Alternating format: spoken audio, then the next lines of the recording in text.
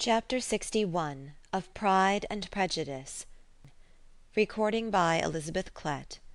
Pride and Prejudice by Jane Austen.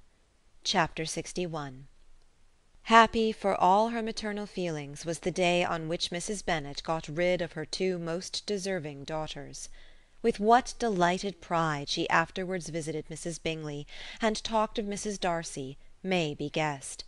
I wish I could say, for the sake of her family, that the accomplishment of her earnest desire in the establishment of so many of her children produced so happy an effect as to make her a sensible, amiable, well-informed woman for the rest of her life, though perhaps it was lucky for her husband, who might not have relished domestic felicity in so unusual a form, that she was still occasionally nervous and invariably silly. Mr. Bennet missed his second daughter exceedingly. His affection for her drew him oftener from home than anything else could do. He delighted in going to Pemberley, especially when he was least expected. Mr. Bingley and Jane remained at Netherfield only a twelvemonth. So near a vicinity to her mother and Meryton relations was not desirable even to his easy temper or her affectionate heart. The darling wish of his sisters was then gratified. He bought an estate in a neighbouring county to Derbyshire, and Jane and Elizabeth, in addition to every other source of happiness, were within 30 miles of each other. Kitty, to her very material advantage, spent the chief of her time with her two elder sisters. In society so superior to what she had generally known, her improvement was great. She was not of so ungovernable a temper as Lydia, and removed from the influence of Lydia's example, she became, by proper attention and management, less irritable, less ignorant, and less insipid.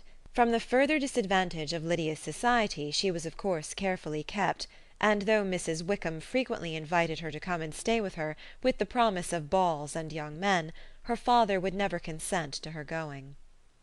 Mary was the only daughter who remained at home, and she was necessarily drawn from the pursuit of accomplishments by Mrs. Bennet's being quite unable to sit alone.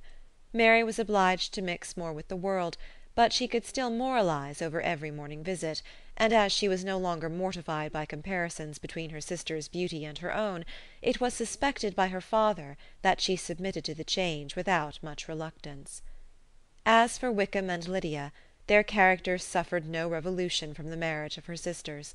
He bore with philosophy the conviction that Elizabeth must now become acquainted with whatever of his ingratitude and falsehood had before been unknown to her, and in spite of everything was not wholly without hope that Darcy might yet be prevailed on to make his fortune.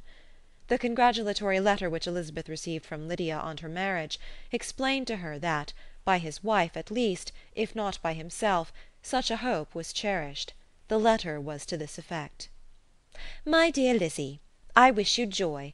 If you love Mr. Darcy half as well as I do my dear Wickham, you must be very happy. It is a great comfort to have you so rich, and when you have nothing else to do, I hope you will think of us. I am sure Wickham would like a place at court very much, and I do not think we shall have quite money enough to live upon without some help. Any place would do, of about 300 or 400 a year, but however do not speak to Mr. Darcy about it, if you had rather not. Yours, etc."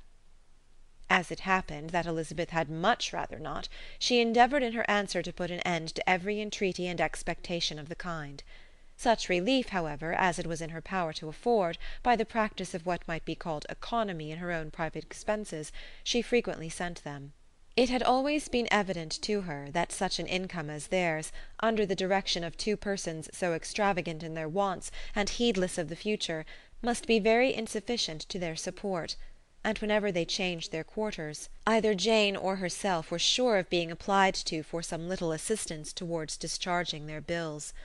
Their manner of living, even when the restoration of peace dismissed them to a home, was unsettled in the extreme. They were always moving from place to place in quest of a cheap situation, and always spending more than they ought.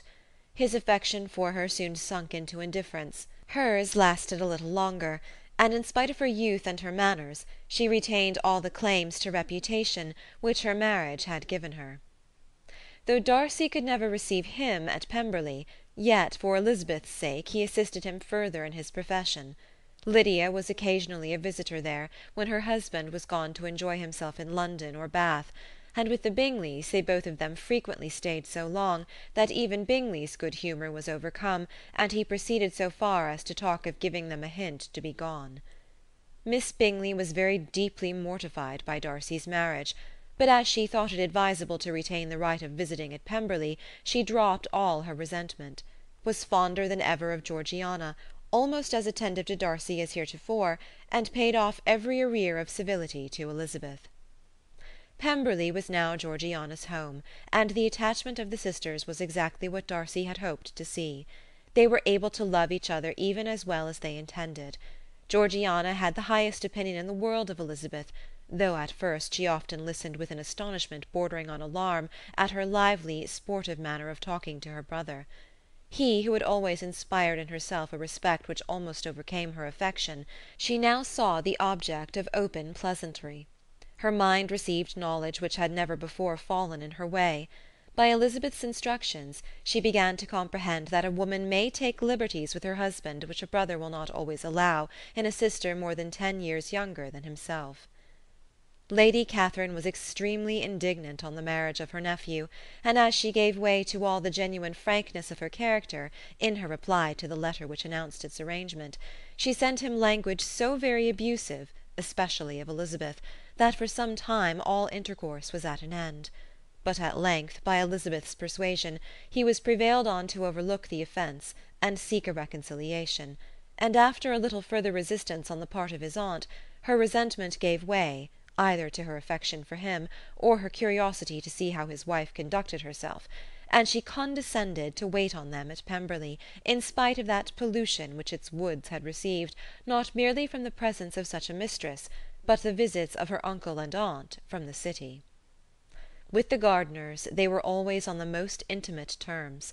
Darcy, as well as Elizabeth, really loved them, and they were both ever sensible of the warmest gratitude towards the persons who, by bringing her into Derbyshire, had been the means of uniting them.